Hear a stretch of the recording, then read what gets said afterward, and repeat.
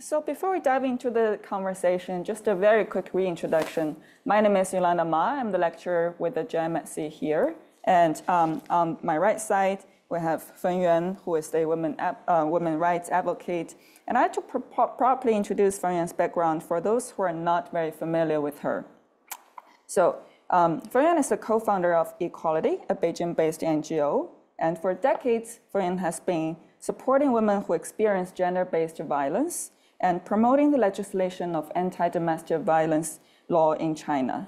And Fen Yuan has played many roles, including journalist, nonprofit leader, writer, and scholar. So Fen Yuan really brings us very rich insights from experience in China. So I'm very looking forward to the dialogue here. So Ueno-san has already given us a very comprehensive picture about the experience in Japan with a bit of touch of China and the global picture. So Fen Yuan, could you please share with us some reflections first and maybe some observations of the experience from China just to set us with the context? Thank you, Yolanda. Thank you, our audience, and thank you, Ueno-san. Yes, I would like to show two Chinese maps. Please help me, to show this. When we talk about China, we understand China is so big, and also the situation is so rich. So from these two maps, you can see one is according to a publication by UNDP China office, that's gender equality index among different Chinese provinces. You can see the darker color is indicated the more equal situation within this province or these autonomous regions. You can see Beijing, Shanghai, Guangdong, and together with Xinjiang and Leimeng belong to the more equal, relatively equal places. Some other coast area, usually people believe they are more economic and socially developed, but actually, in terms of gender equality, it's not belong to the first group. So of course, this is a map, the latest map I can find, but that's still 8 years ago. So the data, we can say we need more data and more recent data. Another map is about the population from 65 years old, not according to the province, you can say, according to the prefectures or cities. So then you can see a more detailed pictures about the aging societies in China. Also, you can see the red area is mean higher percentage of population over 65. I think of course we know when in the higher age group, women have higher percentage. So the aging societies is also a gender issue, a women's rights issue. So with this background, China is a diversified situation. So I will highlight several points about some issues, especially related to motherhood penalty or motherhood punishment, just Ueno-san mentioned. I suppose most of our audience read Chinese, so so then you can say according to some researchers, publications, we can see if a mother who has a child, her leisure time will much less than the father. So she will have 1.3 or 1.5 times less than the father. And also, she has to reduce working hour for children care. If she has a child under than 4 years old, she will reduce her working hour more than 2,000 hours. If she has a child older than 6 years old, she will last about 4,000 hours for work. And also, we can say from the statistics, mothers shared the most of responsibility for child care.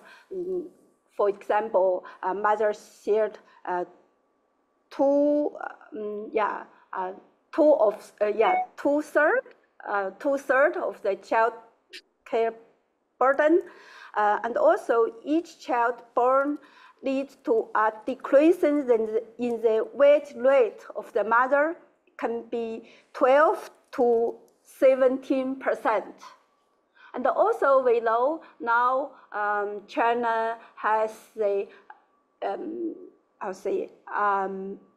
birth insurance. That's a policy requests each employer should contribute on behalf of all the employees, both women and men, to contribute to this birth insurance to ensure women can get some payback when she gives the birth. But we can say only less than 1/3 of the employees can enjoy this policy. That means the women employee or the jobless wife of the male employee can enjoy this birth insurance. So this policy is good. It can reduce the burden of the employer. But however, still we can say only less than 1/3 employees can enjoy this benefit. Also, I will give you some information about rural women, because we know China has huge rural and urban disparity. But however, if you look at the willingness to have a child, rural women and men are very similar to urban. You can say their idea, how many children they want. You can say only less than 1.7. And also the gender gap is very small. For women, they want 1.6 child. For men, in the average, they only 1.8. And also, rural women who born in 2000 consider marriage is a necessary part of their life. How many percentage? Guess? Only 20% women born in 2000 consider marriage is a necessary part of the life. Compared with rural women born in 1980, that's 70%. So we can see the huge difference or the change difference between the generations. So I think maybe I can stop here to at this moment. And also I would like to ask Ueno-san, do you have any impression about the rural-urban difference among Japanese women, or do you have anything to share with us after listening to this kind of information?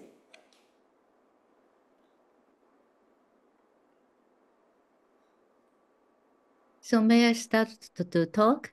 Yeah, please, go ahead, Ueno-san. Okay. Thank you for your information. It's quite new to me, and especially I was impressed with the number.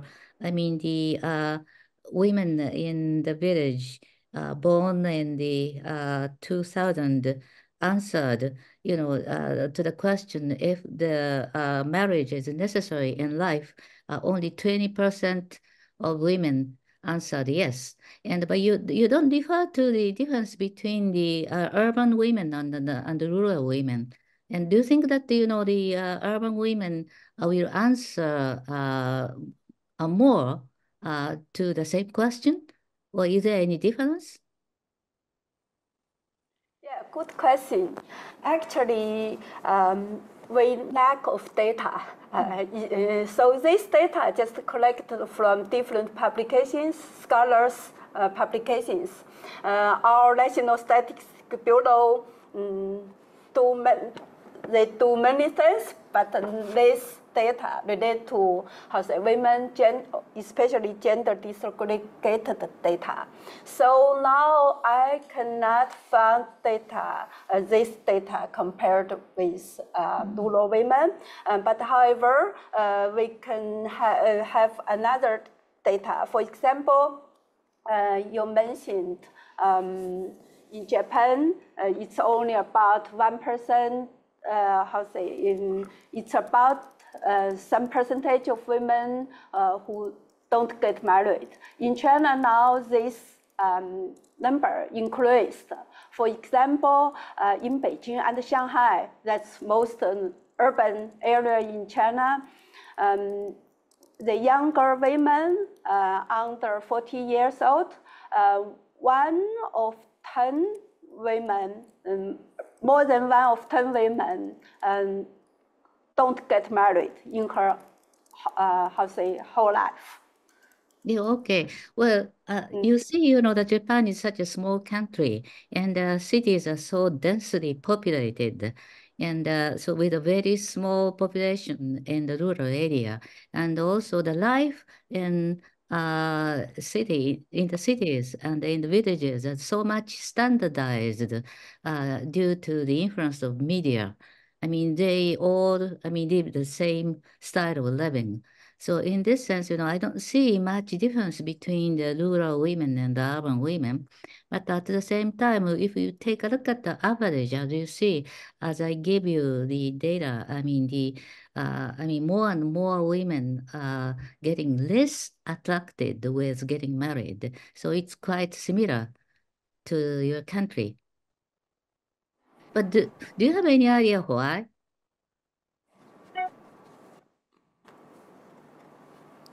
Do you have any idea why there is such a Why low Chinese percentage of women willingness to marry? Yeah. less I attracted, think, less interested in marriage? yes, I think for the younger women now, many of them, I think the main reason is they think the marriage as a system is not equal to other parties. Women are more exploited or unequal within the marriage system. I think this is the main reason, including childbearing, and also household chores. I think this is the main reason. Yeah, well, I totally agree with you. They take a look at the life of the parents as a married couple, as an example, as a role model, and they found it, it's quite less attractive, especially with women. And according to the research data, we can say that men cannot get married, women don't or wouldn't. That's the major gender difference. So in this sense, marriage is less favorable for women. So it's about the same. Yeah. In the past, maybe many women have much less job opportunities, so they have to get married to get like a kind of insurance for life. But now, women have more and more equal opportunities to get education, and also they developed the awareness of independence, and also they have more opportunities to get Well, in a work. addition, I mean, talking about the male burden, I mean, I understand that I mean, Chinese men have to offer a housing for the bride as their obligation. Is that correct? So this kind of conservative, conventional view of marriage would lead them not to be able to get married. Is my understanding correct? Yes, I think in the most situations that's true, especially for rural area, because usually that's women married to the family of the husband. So she moved out from her natal family. But now the situation is a little bit changed in the city, urban area. Many women, especially the one-child generations, their parents also support their daughter as their only child to buy a house. But however, due to the traditional gender norms, the husband, the man, don't feel comfortable to move to wife's home, wife's apartment as their married home. So this maybe can help the business of the property, real estate business, but however, that's also gives the burden for many young men. It's extremely the same with the Japanese situation. You know, as far as the young men and women keeps the very conservative view of marriage, that will prevent them from getting married, right? Yeah. They have to Yeah, maybe change. speaking. Sorry. They have to change the view of concept of marriage. Yeah, speaking of marriage, actually there is one question from the earlier round of registration that I found very interesting about the question, very straightforward. Can women benefit from marriage at all? And I think given the conversation we're just having, that's kind of an interesting question that I'm curious to hear from you. And a related question to that is, has the emergence of a successful woman, which we're talking about modern urban woman here, changed the patriarchy structure at all? So just curious to throw this question at both of you to see if you have any reflections on this. Yeah, maybe Ueno-san, maybe you go first. Well, you go first. You know better about China. Thank you very much. I think unless reform the marriage as a system completely, women cannot benefit from marriage equally as men. How to reform that? I think not only stop at the principle of the equality between men and women, we should have some other policy to follow up. For example, we said in China, especially to abound the practice of the so-called 彩礼, price for the bride. Maybe now some younger women support the idea about the price for the bride, said, oh, this is a kind of wealth redistribution between men and women, and also between the generations. But I think that's only this, the superficial observation. But actually, we can say, if in a marriage, one party pay a lot of money to get married, this party must have a power over another party after getting married. That's including, domestic violence, and also can, totally control other party. So I think the marriage equality should start from many policy initiatives. Well, and also, go ahead. Maybe one more sentence, yeah.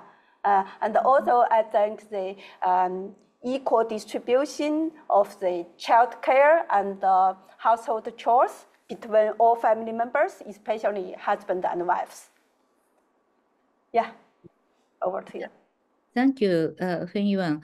Well, as far as the wage gap by gender continues, it's quite difficult to change the gender relationship, with the couples. And also, I assume, there's a huge generation gap about the view of marriage. And so your parents' generation would force you, would impose you the very conventional view of marriage and couples, but young people are changing. But the problem is, and women can have negotiation power and controlling power with their partner, but this kind of individual effort is quite limited. I mean, you are surrounded with the quite patriarchal circumstances at the workplaces and in society and in your kinship relations. So even though you can negotiate with your own partner and may be able to change him, it's very limited. This is one thing. And also the other thing that I observed so far, I mean, elite women never want their husband to, I mean, to drop out, from the success story. And so this is a kind of weak point of the elite women. And so in many cases, according to the experience, I mean the observations and the field studies, I mean, they found, and researchers found that, even among the elite couples, like couples between professional career people and also couples between doctors and the couples with lawyers, the wives tend to put the more priority on the career of their husbands. Thank you so much, both. That kind of linked to another question, since we're kind of talking about the difference between Japan and China. And as we all know, like Japan is more advanced in its societal development and maybe around 15 or 20 years ahead of China, just generally, right? Not talking about a specific economic data. And so there has been a few questions around how can the strategies used by the Japanese feminists, I think it can be broader, especially those advocating for women's rights and welfare. And Ueno, I think you mentioned some of that in terms of both the policy level and at the individual level.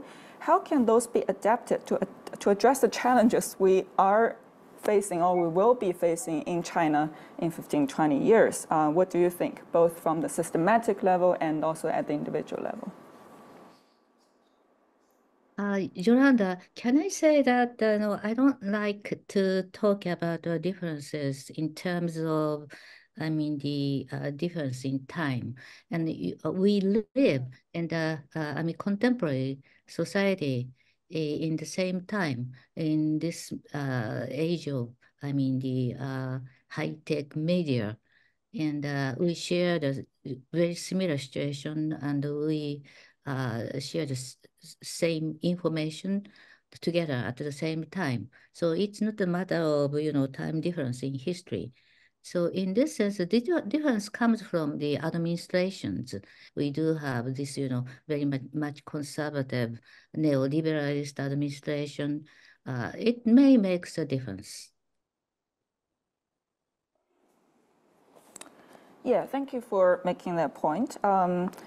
So yes, I fully agree. We live in the same time, and even at the individual level, that could be very different case by case. And is there, so back to that question from the audience, like, is there anything you think we should be adapting or learn from the Japanese experience that you just shared with us that you think has been pretty successful and can be adapted as a suggestion for the next generation of Chinese women? Is my turn to answer your question? So in terms of the either individual level as practice, as I said, in terms of aging, Japan is much more, in this sense, advanced. Wow, the most advanced society in terms of aging society. So you can learn from it and from my experience. And I'm very much proud of that we were successful in making, long-term care insurance. It's national compulsory insurance. So I'm curious to know about, birth insurance in China. How and when did you get it, and how it works to help people with child rearing and giving birth? Does it actually effective or not? yeah. Feng-Yuan, do you wanna? Actually, I think the policy about birth insurance, actually it's how say developed from women's suggestion. That's back to 1980s. Women scholars raised this issue because in that time, it was the employers who pay the maternity leave wage, the whole wage to the young mother who takes the maternity leave. So women understand that's not equal and not fair to the employers. So then to have this policy recommendation. But until many years later, I think about maybe 20 years ago, this gradually become a policy. A few years ago, this became to a national policy, and also the central government want to combine with this birth insurance with the medical insurance of the universal medical insurance. But however, according to the actual practice, the data just I showed, the practice in the reality is developed very slow. So from this data, we can see there must have some obstacles to implement this policy. So I think maybe the first reason is the political will to many decision makers. But actually, this can be much effective remedies to reduce women's burden and also to reduce the employer's burden. So it can be a win-win situation. Is it similar to the child care paid leave in Japan for 1 year? Usually, this birth insurance only pay the whole wage of the maternity leave for the legal regulations. That's usually it's 3 months or 4 months in some situations. So in that sense, yeah. child care paid leave in Japan for which allowed new mother to take a leave for at least 1 year, it would be much better than your birth insurance. Yeah, and in China, many employers give maternity much longer, but that's not the whole wage. That's a certain percentage of the wage. When I say, excuse me, in Japanese case, they are paid nearly 3/4 of their payment. Okay. Not full. Oh. But not that bad. Mm. But actually, you mean that your government, the state, are concerned about child care with this insurance. And this insurance, I think, mainly to pay the maternity leave, the wage for maternity leave, and also some medical costs for deliver baby. Yeah. My major research topic, well, for years, is focused on who pays the reproductive cost. Reproductive cost means child care and elderly care.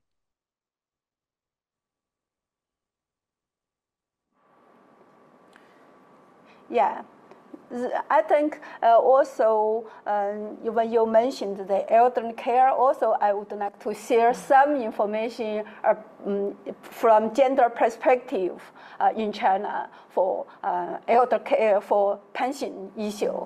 Maybe Xiaotong, would you please share the another PowerPoint about the pension equality start with employment. Yeah, this is some information from gender perspective. Yeah, you can see now more and more women, we can understand, prefer to have a kind of non-standard employment because that's flexible, that can take care of personal development or family responsibilities and career development. But however, there are some pros and cons of the non-standard employment, or some people call that informal employment. Besides the incomes may be varies, and also we can say from the policy in China, the income and the tax difference start point is very different. If you are a regular employer, you only need to pay income tax as salary tax when you receive salary every month, more than 5,000 yuan. So that the tax rate is less than 10%.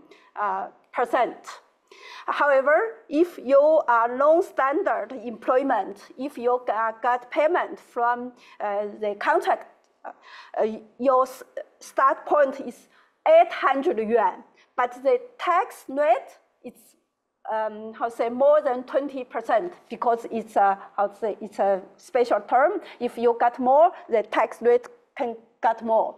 We know more women have to or prefer to have non-standard employment. So we can say this kind of policy is not women friendly. And another point is from the pension. In China, we have basically 4 different pension systems. One is the civil servant, another is state-owned companies, employers, and also the social employee. That means some private company or some other employment, and also you have resident of urban and rural resident retirement insurance. The difference is huge. So besides this, how much pension you can get compared pre-retirement income. If you contribute 30 to 40 years, you can get the pension about 40 to 70% of your post-retirement income. That only meets the minimum pension replacement rate stimulated in the International Labour Organization, that's a labor organization of the United Nations Convention. So that means if you want to get more pension, you have to pay it from very beginning when you start to work. But we know at the very beginning you don't have so much extra money to pay this kind of pension insurance. And also in China, the more than 50 years practice is a different retirement age between men and women. Women tend a 5 to 10 years earlier retirement age than men. That means you got less chance to promote in the very senior position. And also you have a less income because you work for shorter years. And also you have less pension. So this can depending poverty in older age. So this is what I want to show to us. I will stop here. Thank you so much for the additional information. Ueno-san, do you have any quick reflections on what Feng just shared before we break? You are extremely right in saying that the employment policy is not women friendly. And you said, women prefer non-regular employment, but is it their preference or the force? And in Japan, we call it irregular employment. So it's quite a similar condition that labor market would drive women to take the irregular and non-regular employment. This is one thing. And also talking about the gender difference in retirement age, it's a mystery to me.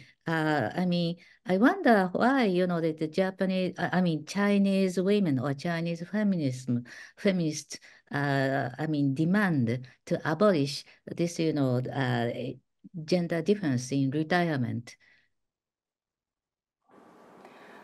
Yeah, actually, as I know, in late of 1980s, when I was a journalist, I report women who demand to stop this kind of retirement age difference. But however, after so many years struggles, some organizations, promise they will practice the same age retirement for women with senior professional qualification or women in a senior management positions. So, but still now, so many Chinese women's rights advocates, including experts of the UN CEDAW, the International Convention of Elimination of all forms of discrimination against women, also suggest the Chinese government to stop this system. So far, we don't see any formal response. But however, many rumors said the government think about postpone the retirement age for all men and women. Maybe till that day, women and men will have the same retirement age. Some people say it may be over than 60s. So maybe this kind of policy development maybe give some women new challenge. Yeah, as you see, women in their 60s and 70s are much younger than before. They can work. Yes, absolutely. Absolutely, yeah. Maybe I should add one policy in China. I think we should reform that. It's according to the law, labor law, people over the retirement age should not be recognized as a worker. Should only as a people who retired. So they cannot sign the labor contract. So if they work, they can get the payment as to pay a higher tax, and also if they never be employed, they cannot enjoy the other social insurance, because they are not worker. So this policy also should be abolished. Like you mentioned, the women in 50s, 60s, still very young, especially for many rural women. They go out, they leave their rural home, they go to the urban area to work, including work as home domestic helpers or other employees, but they cannot sign the contract as a worker if they beyond the 50 years old as a manual labor work or Yeah. So Yeah, I but think this policy it sounds like an exploitation by the urban women of rural women, and also the exploitation by young women with the, I mean, older women. I mean, uh, I wonder if you know that the Chinese women do not want to work for long years and to have a early retirement so as to take care of their grandchildren. But it's again a kind of exploitation by daughters for their mothers, isn't it? Yeah, so now many young, older women, they refused to those conventional burden. They refused to take care of this third generation. It's similar like you mentioned in Japan. Yeah, and also many younger women don't want the parents to take care of the child because they think they have different ideas to raise the child. Yeah, we actually have a lot of questions around caregiving and the divisions within families from the audience. But maybe we should take a very quick 5-minute break now, and then we give us some time to organize the questions from the audience. And for anyone participating online, if you still want to raise your questions, please do drop in the Q&A function on Zoom, and we will collect the questions, and we're going to discuss that in the next hour. So Ueno-san will take a 5-minute break now, and we'll continue with the conversation. Okay, we'll be back in 5 minutes. Great. Okay.